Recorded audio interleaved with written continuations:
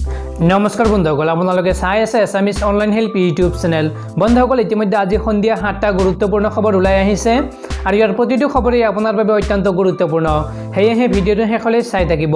আৰু বন্ধুসকল, আজিৰ এই গুৰুত্বপূৰ্ণ খবৰকেইটা জনোৱাৰ আগতে আপোনালোকে এটা সৰু ৰিকুৱেষ্ট, যদি ভিডিঅ'টো ভাল লাগে তেন্তে এটা লাইক কৰি দিব আৰু এনেকুৱা ধৰণৰ নতুন ভিডিঅ' পাবলৈ চেনেলটো ছাবস্ক্ৰাইব কৰি কাষত থকা বেল আইকনটো প্ৰেছ কৰি ৰাখিব, যাতে যেতিয়াই মই যিবোৰ ভিডিঅ' আপলোড কৰোঁ তাৰ নটিফিকেশ্যনসমূহ সকলোতকৈ আগত আপোনাৰ মোবাইলত যায়।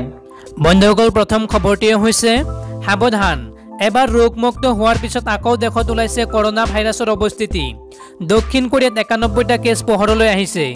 সমগ্ৰ বিশ্বৰ বাবে এতিয়া ত্ৰাসৰ কাৰণ হৈ পৰিছে কৰোনা ভাইৰাছ। দক্ষিণ কোৰিয়াতো প্ৰতিদিনে বৃদ্ধি পাইছে কৰোনা ভাইৰাছত আক্ৰান্ত ৰোগীৰ সংখ্যা। কিন্তু তাৰ মাজতে পোহৰলৈ আহিছে এক ভয়ানক খবৰ। দেশখনত ৰোগমুক্ত হোৱাৰ 91জন ৰোগী আকৌ এবাৰ আক্ৰান্ত হৈছে কৰোনা ভাইৰাছত। সম্পূৰ্ণৰূপে ৰোগীকেইজন আৰোগ্য হৈ উঠাৰ পিছতে আকৌ এবাৰ দেশত ধৰা পৰিল কৰোনা ভাইৰাছ। এতিয়া সেই ৰিপৰ্টে চিন্তা দুগুণে বৃদ্ধি কৰিছে দেশখনত। বন্ধুসকল, তাৰে পিছৰ 2 নম্বৰ খবৰটিয়ে হৈছে ৰাজ্যৰ ৰঙালী বিহু উদযাপন সমিতিসমূহলৈ বিশেষ আহ্বান জনাইছে অসম আৰক্ষীয়ে। কৰোনা ভাইৰাছৰ আতংকৰ মাজতে দুৱাৰ দলিত অসমৰ বাপতি সাহোন ৰঙালী বিহু। কৰোনা ভাইৰাছৰ সংক্ৰমণৰ ভয়াৱহতাৰ প্ৰতি লক্ষ্য ৰাখি এইবাৰ সমগ্ৰ ৰাজ্যৰ ৰঙালী বিহু উদযাপন সমিতিসমূহলৈ বিশেষ আহ্বান জনাইছে অসম আৰক্ষীয়ে। এইবাৰ ৰাজ্যৰ বিহু সমিতিসমূহে অসম আৰক্ষীৰ 4টা আহ্বান মানি চলিব লাগিব। এইবাৰ ৰঙালী বিহু উদযাপনস্থলীত 5 গৰাকীতকৈ অধিক লোক সমবেত হ'ব নোৱাৰিব। মাত্ৰ ৰঙালী বিহুৰ পতাকা উত্তোলনৰ বাবেহে এই 5 গৰাকী লোক সমবেত হ'ব পাৰিব। কোনো ধৰণৰ সাংস্কৃতিক অনুষ্ঠান 30 মিনিটতকৈ অধিক হ'ব নোৱাৰিব। বিভাগীয় নিৰ্দেশনা অনুসৰি সামাজিক দূৰত্ব মানি চলিব লাগিব। শুকুৰবাৰে অসম আৰক্ষীৰ অতিৰিক্ত আৰক্ষী সঞ্চালক প্ৰধান জিপি সিঙে টুইট কৰি ৰাজ্যৰ ৰঙালী বিহু উদযাপন সমিতিসমূহলৈ এক বিশেষ আহ্বান জনায়। বন্ধুসকল, তাৰ পিছৰ 3 নম্বৰ খবৰটোৱে হৈছে ছেপ্টেম্বৰৰ মাজভাগলৈকে থাকিব কৰোনা ভাইৰাছৰ সন্ত্ৰাস। ভাৰতৰ প্ৰায় 58% লোক আক্ৰান্ত হ'ব কৰোনা ভাইৰাছত, এই মন্তব্য পাঞ্জাৱৰ মুখ্যমন্ত্ৰীৰ। কৰোনা ভাইৰাছৰ সংক্ৰমণৰ প্ৰতি লক্ষ্য ৰাখি কেন্দ্ৰৰ সিদ্ধান্তৰ পূৰ্বেই দেশৰ 2খনকৈ ৰাজ্য বৃদ্ধি কৰিছে লকডাউনৰ সময়সীমা। প্ৰথমে উৰিষ্যা আৰু তাৰ পিছত পাঞ্জাৱে 1 মেলৈকে লকডাউন শিথিল কৰা নহয় বুলি ইতিমধ্যে ঘোষণা কৰিছে।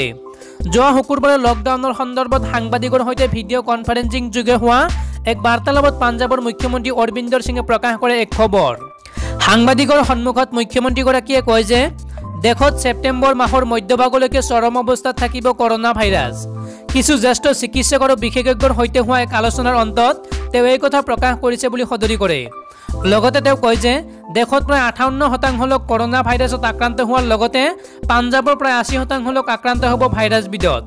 তেওঁ লগতে কয় যে কৰোনাক প্ৰতিহত কৰিবৰ বাবে পাঞ্জাৱ চৰকাৰে সকলো পন্থা অৱলম্বন কৰিছে।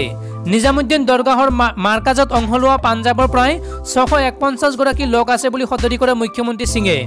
ইয়াৰে 15 গৰাকী এতিয়াও সন্ধানহীন হৈ থকাৰ কথা কয় সিঙে।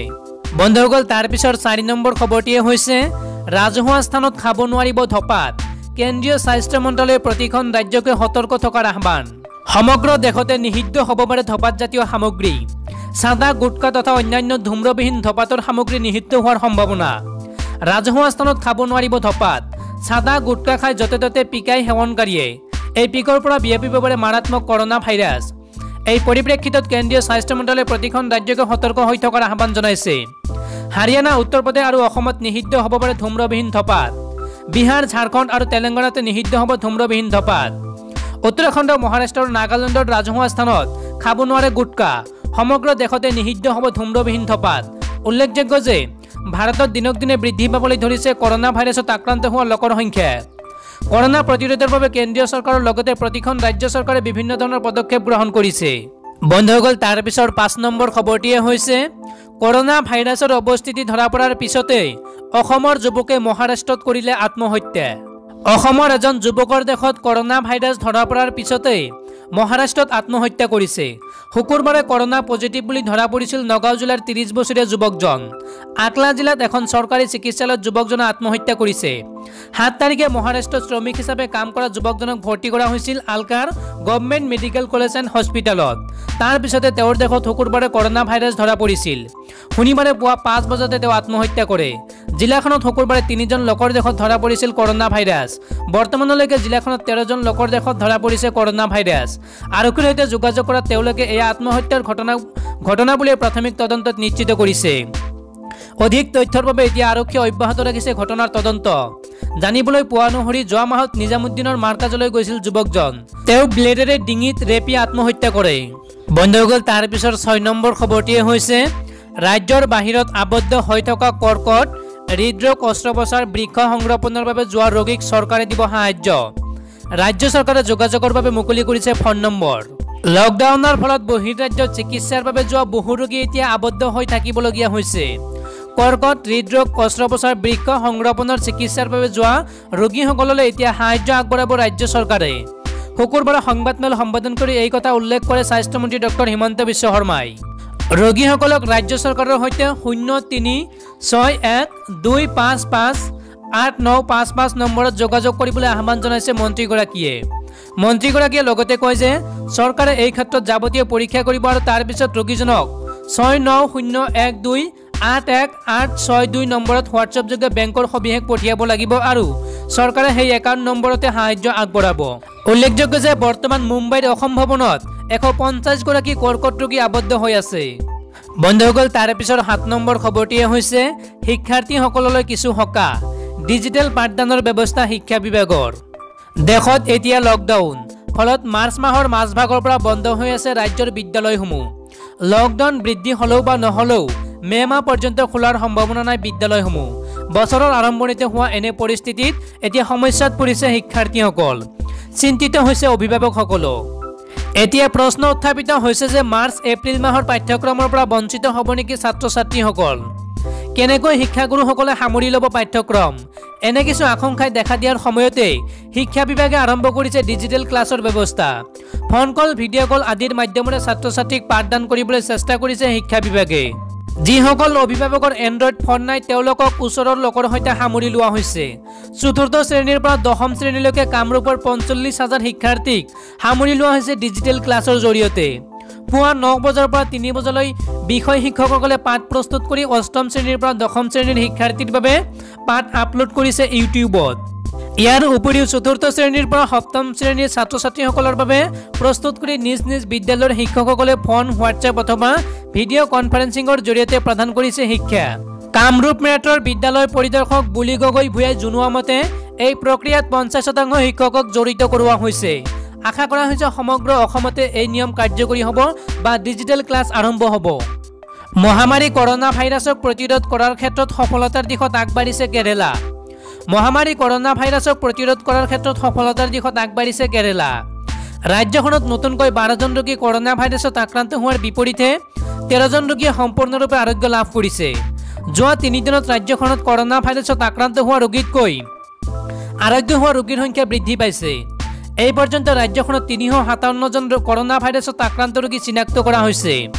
ইয়াৰে 97জন ৰোগী সম্পূৰ্ণৰূপে আৰোগ্য লাভ কৰিছে। চলিত সপ্তাহত কেৰালাত ক্ৰমাৎ কৰোনাত আক্ৰান্ত ৰোগীৰ সংখ্যা হ্ৰাস পাবলৈ ধৰিছে। এনে সময়তে কেৰালা চৰকাৰে পৰ্যায়ক্ৰমে তলাবন্ধা উঠাই লোৱাৰ বাবে চিন্তা চৰ্চা কৰিছে। ইয়াৰ বাবে কেৰালাৰ মুখ্যমন্ত্ৰী পিনাৰায় বিজয়নে 17জনীয়া এটা বিশেষজ্ঞ সমিতি গঠন কৰি দিছে। ইতিমধ্যে বিশেষজ্ঞ সমিতিয়ে কেৰালা চৰকাৰলৈ 34 পৃষ্ঠাৰ এখন প্ৰতিবেদন দাখিল কৰিছে। তলাবন্ধা উলংঘনকাৰীলৈ কঠোৰ হৈছে অসম আৰক্ষী। শুকুৰবাৰ পৰ্যন্ত ৰাজ্যত 1272টা লকডাউন উলংঘনৰ ঘটনা সংঘটিত হৈছে। এই সময়ছোৱাত 664টা গোচৰ ৰুজু কৰি 1359জন লোকক গ্ৰেপ্তাৰ কৰিছে আৰক্ষীয়ে। আনহাতে সামাজিক মাধ্যমত ভুৱা বাতৰি বিয়পোৱাৰ বাবে 60টা গোচৰ ৰুজু কৰা হৈছে। এই সন্দৰ্ভত 34জন লোকক গ্ৰেপ্তাৰ কৰা হৈছে। তলাবন্ধৰ সময়ছোৱাত অসম আৰক্ষীয়ে 8533খন যান বাহন জব্দ কৰিছে। ইয়াৰে 7816খন দুচকীয়া বাহন, 77খন তিনিচকীয়া বাহন, 632খন চাৰিচকীয়া বাহন, 5খন ট্ৰাক, 2খন ট্ৰেক্টৰ আৰু এখন ট্ৰেইলাৰ। ইয়াৰ উপৰিও 12খন দেশী নাও আৰু 5খন মেচিন নাও জব্দ কৰা হৈছে। আনহাতে অসম আৰক্ষীয়ে আইন উলংঘনকাৰীৰ পৰা 29,42,300 টকা জৰিমনা আদায় কৰিছে। মহানু ভত্তা 5,000 লোকক এমাহৰ খাদ্য বিতৰণৰ দায়িত্ব শচীন তেণ্ডুলকাৰৰ। আপোনালৈ নামৰ এটা স্বেচ্ছাসেৱী সংগঠনৰ সহযোগত খাদ্য সামগ্ৰী যোগান ধৰে তেণ্ডুলকাৰে। লকডাউনৰ সময়ত ক্ৰিকেটৰ ভগৱান শচীন তেণ্ডুলকাৰৰ মহানু ভত্তা। মুম্বাইৰ ৰাইজৰ সহায়ৰ বাবে আগবাঢ়ি আহিছে ক্ৰিকেটৰ খেলপথাৰৰ বহু অভিলেখৰ অধিকাৰী শচীন তেণ্ডুলকাৰ। মুম্বাইৰ ৫,০০০ লোকক খাদ্য সামগ্ৰী যোগান শচীন তেণ্ডুলকাৰৰ আপোনালৈ নামৰ এটা স্বেচ্ছাসেৱী সংগঠনৰ সহযোগত খাদ্য সামগ্ৰী যোগান ধৰে তেণ্ডুলকাৰে মুম্বাইৰ শিৱাজী নগৰৰ ৫,০০০ জনক এমাহৰ খোৱাৰ খৰচ বহন কৰাৰ দায়িত্ব লৈছে তেণ্ডুলকাৰে যাৰ বাবে স্বেচ্ছাসেৱী সংগঠনটোক আৰ্থিক সহযোগিতা আগবঢ়াব শচীনে এই আৰ্থিক সহযোগিতাৰে লোকসমূহৰ মাজত খাদ্য সামগ্ৰী বিতৰণ কৰিব আপোনালৈ স্বেচ্ছাসেৱী সংগঠনটোৱে।